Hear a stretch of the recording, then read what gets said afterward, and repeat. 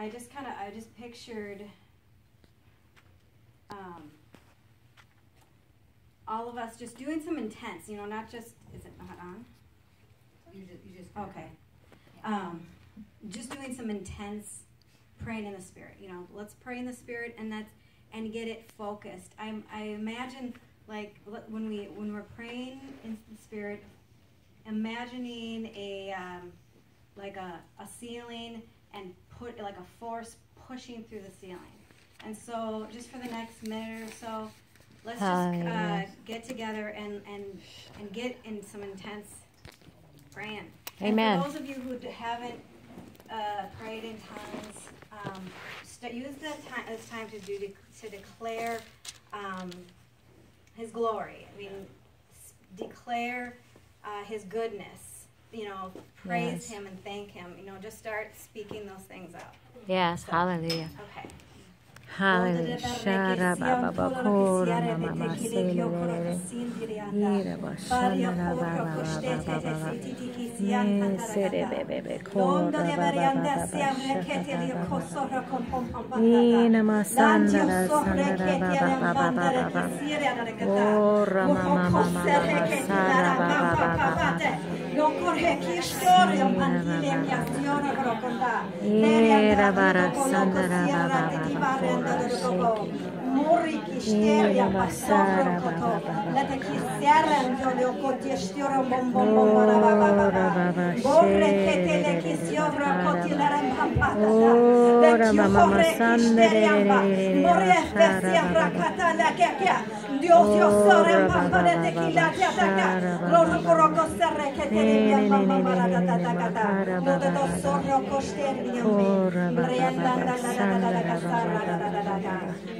Sora baba baba baba shandara baba. Lord, I thank you that we are entering into new levels of revelation. Yes, Jesus. Hallelujah. Okay. So Hallelujah, Jesus. Linda asked me to speak a little bit on intercession, I first kind of started with just, I have papers flying all over the place here. It's hard when you got a hand. I first started with just looking at the internet, what the internet had to say about what is intercession, and this is what I came up with. The action of intervening on behalf of another, which is good. And also, one thing I liked was taking hold of God's will and refusing to let go until His will comes to pass. I like that one. Amen. And then also as warfare, that intercession is a form of warfare. It's God's battle plan for your life. Just like in that movie. It is His, it's basically raising the standard. Amen. One thing I remember hearing, and maybe you've heard it also, is someone has said that when you go into prayer, you don't want to come in with the mindset of I'm praying for victory, but rather I'm praying from victory. Right. Amen. Right. Because it's all about your elevation. Where are you positioned? Where is your position you're coming from? If you are praying from a place of for victory, then you haven't gotten it yet. So you're down here. I see that like when she was talking about the flesh and the spirit. We're in the spirit. We have a higher position. Throughout the Bible. Glad Amen. I brought my water. Amen. Throughout the Bible, God is trying to build us up and Amen. raise us up to a higher place. Amen. Hallelujah. A higher position, a higher place of looking at things. And, like just on our little cards, it says, arise, shine, for the glory of the Lord has risen upon you. Or arise from the circumstances in which life Amen. has kept you. Yes. It's a place of elevation. He wants to elevate the way we look at things, how we see things. Yes. He says in the Word that He has raised us up with Him and seated us in heavenly places. in Yes. Christ, far above all principalities. Yes. You know, earlier we were talking about how he says, come boldly into the throne room to receive grace. Yes. In the throne room, I mean, how much higher can you get is in the throne room. And he says Amen. boldly. And I mean, if he wants us to come boldly, then that means he really wants us there. Yes. Come up here where I'm at. This is where this is where you're going to receive your grace. It's Amen. in my presence. Yeah. Hallelujah. And Hallelujah. I was just, not too long ago, I was praying with my son. There was an issue where we really needed the Lord's direction on something. There was things that were saying this and things, there was a little bit of confusion basically. And so we just started praying in the Spirit. We started praying in tongues, and we started coming against confusion, you know. We cast out confusion in the name of Jesus. Mhm. We declare that we have the mind of Christ. We declare that we are the children of God, therefore we hear his voice, we are his sheep, and the voice of a stranger we will not follow. Yes. And one of the things that came to my mind is God brought up that whole thing about the standard. And I started saying, you are the standard, you are the standard. And I started asking God, he reminded me of that verse that said that, you know, when the enemy comes in like a flood, he raises up a standard. Amen. And I've heard so many people focus on the part of whether God comes in or the enemy comes in like a flood, or whether God comes in like a flood. But the part that I want to emphasize is the part of the standard that is raised. Amen. And I'm looking into it a little bit more, and I thought it was so interesting. The standard is basically a flag. You know, back when in the battles, it was a flag that preceded an army. And it was raised, and it directed the fight. The armies would rush into battle, and then they'd see that flag raised, and it represented what they were up against. So they would realize who they were fighting, so then they'd stop, regroup, and figure out their battle plan. And as long as the flag was raised, they continued to fight. And I thought of Moses, you know, when he had the staff raised, they would, as long as he had it raised, the Israelites were winning the battle. But when he started to weaken, and then they would start to lose, so then he got the reinforcement. That makes me think of what Kathy was talking about earlier. But the reinforcement of keeping that standard, which is the authority of God. The standard is the authority of God. I thought, okay, what's the standard for my home? The standard for my home is, as for me and my house, we're going to serve the Lord. Amen. The standard for my home is that my children are taught of the Lord, and great is their peace. Yes. The standard for my home is that we walk in health, because he bore my sicknesses and my disease. Yes. And the standard for my home is that I live in a haven of peace. That peace surrounds me. It garrisons about me. And that is a really interesting word about peace. One of the things I have done is I've started doing a prayer walk. Actually, I've been doing prayer walk around my neighborhood and my home for a while, but I've been trying to start up a prayer walk within the city of Northfield, and start going after the schools, and I'd like to get into that a little bit more. Amen. Hot mouth. But I was out walking one day, and I could hear my feet when I was walking. I don't know that I've ever really paid attention to that before. And I could hear my feet walking, and it was like God was showing me that when the sound of your feet is heard in the Spirit. Because I'm taking territory for God. Yes, It says that every place that your foot shall tread, he's given that to you.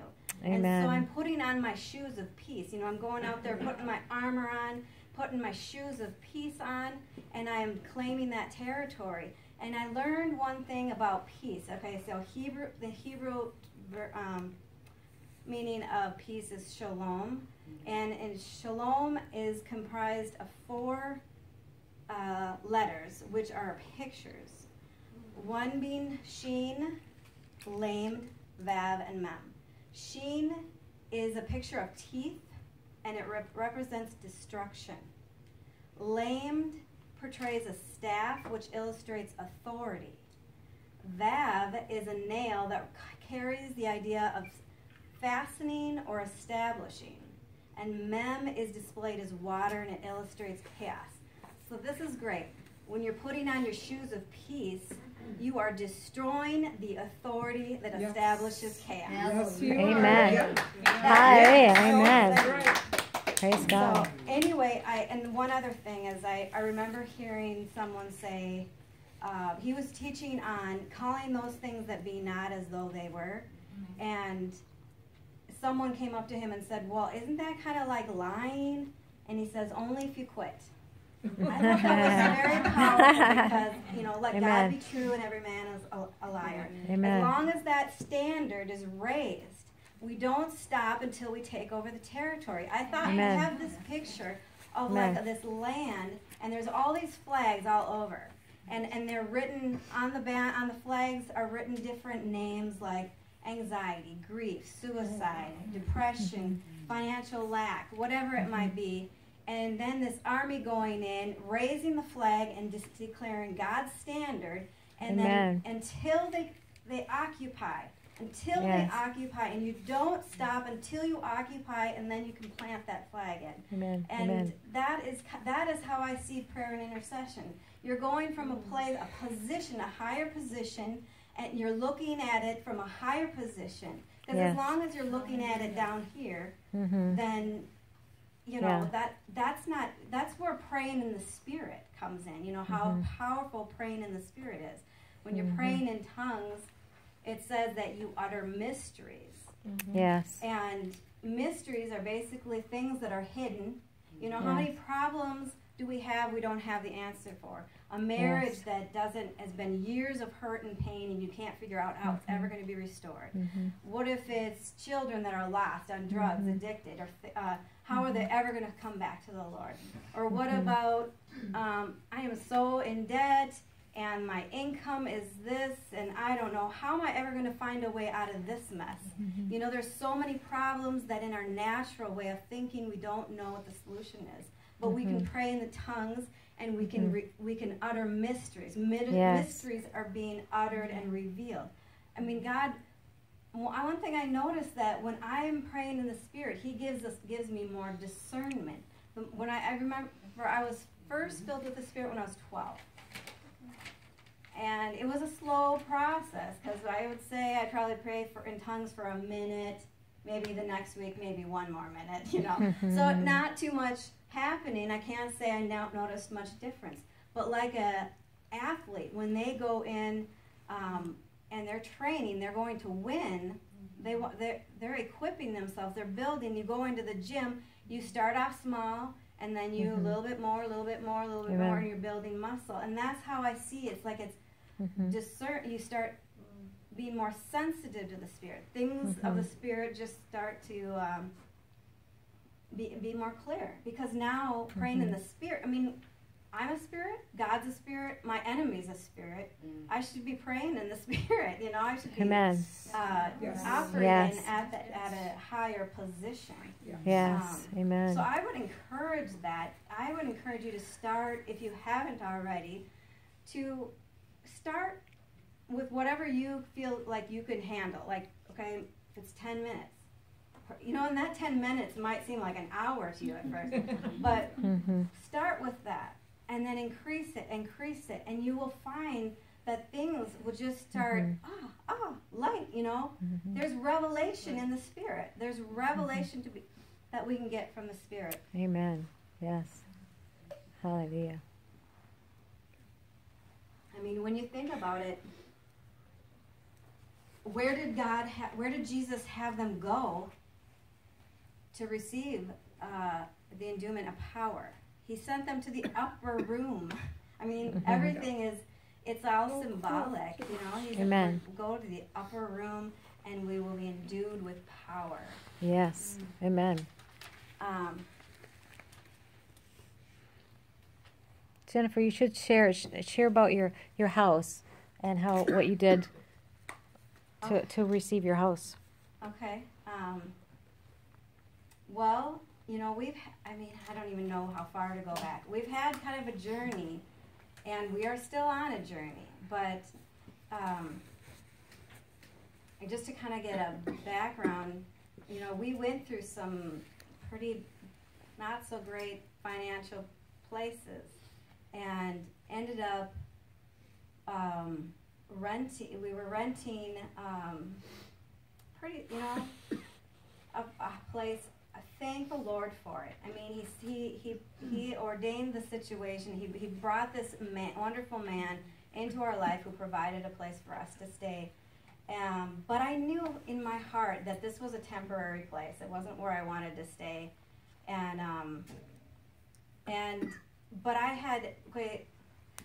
what we had gone through was we lost our home, basically. And so what happened was that I was going through, at that time when I was in my home, I was praying for that we would keep it, that we would have it. But then we lost it. And so then during that process, you know, God brought me through a lot. And but then he was trying to build me back up, because I had to learn some things of being content in him and trusting in him. Mm-hmm. But then he brought me to a place of bringing back my hope, that it was okay for me to dream again. You know, mm-hmm. I thought that if I started dreaming for a house again, that it somehow meant I was not thankful for what he provided for me. Mm-hmm. And but anyways, he was like, it's okay. Just because you're dreaming big doesn't mean that you're not thankful. He was like, he was trying to let me know, I know you're thankful.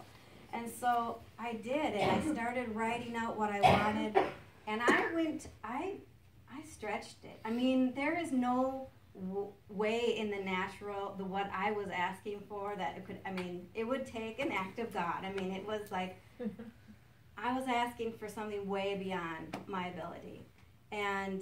But I was writing it out, and I didn't know how, you know, it's like there's supposed to be an act of faith. I didn't know what is my act of faith, other than I'm confessing it and praising and doing that kind of stuff. But one thing I'd heard Kenneth Copeland do years ago was he would write out a check for some bill, and then he never mailed it, but I mean, it was his point of contact for his faith. And so that's what I did. It was my point of contact for my faith, and I wrote out a check for, you know, a lot of money. Mm-hmm. And thanked God for my house. Well, what happened was, I didn't even recognize it at first, how he worked it, was a friend of mine owns a home in Northfield. Big, beautiful, fabulous home. She had moved out of, has another house, but she couldn't sell the one in Northfield, so then she rented it. But then the people who rented from her destroyed the home, so then she had to come back in, fix it all up again, and then tried to sell it again, but it was having trouble just because of the size of the home and the market. I guess it wasn't going. But she called me and said, don't say no, but would you be interested in renting our house? And at first I'm like, oh, I can't do that. I can't afford that. But she brought it down to a place that it was a little bit of a stretch for me, but yet it was way below what it valued at. And tell them how many square feet it is. It's over 4,000 square feet. Wow. It's huge. It's a six-bedroom home. Yeah. Something, and we don't need that by any means, but I walk around in the house and I'm thinking, God, I just feel so blessed. I mean, mm-hmm. I just feel like, thank you that you would do this for me, you mm-hmm. know? It just, yeah. I feel loved. Amen. Amen. So, but you know, you stretched, she wrote it out, and she wrote a large amount out in faith, believing for it. So, you know, God loves faith. He just loves faith. Yeah. And, you know, I know you said that what's the possibility you might even be able to buy it Yeah, at some point, So- and that, so- we're still on that journey. So, it's just the whole point is pray, believe, expect. God loves that. He really does. Yes, and I just wanted to read one last thing. It's a prophecy that I printed out I've never even heard of these people before, but it's Russ and Kitty Walden from Father's Heart Ministry. And this is very encouraging. Okay. The Father says today that my eyes scan the earth to show myself mighty in behalf of the kneeling ones. As you have planted your knees with weeping and with prayers, you will lift your hands full of the bounty and the harvest of answered petition, says the Father. I am calling forth in the earth those who will be known as the kneeling ones. As men and women in diverse places respond to my call, says the Father, they will become an army confronting principalities and powers. They will open the gates of utterance for a new outpouring of my Spirit. I am doing a new thing in the earth, says the